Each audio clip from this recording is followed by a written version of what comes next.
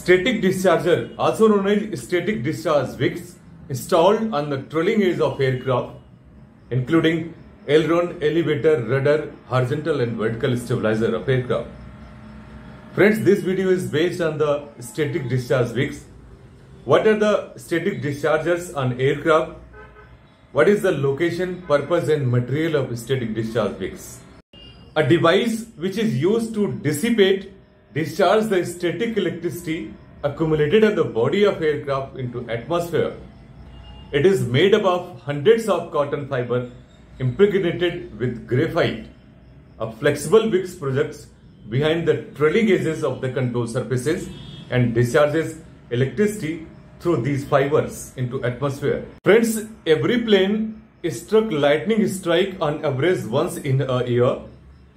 During lightning strike, static charge will build up on the body of aircraft and then those charges need to dissipate it into the atmosphere. These static discharges, these metal rods will help to dissipate these accumulated static charges into atmosphere. If these charges will not be dissipated into the atmosphere, it may lead to the spark and spark may lead to the fire hazards. Once an aircraft will fly in charge cloud, static charges will develop on body of aircraft.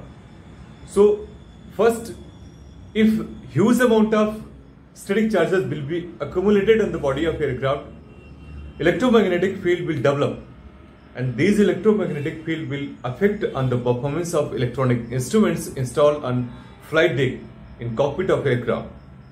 And secondly, if charges will be accumulated and potential difference would be there on the body of aircraft, it may lead to the spark and spark may lead to the fire hazards.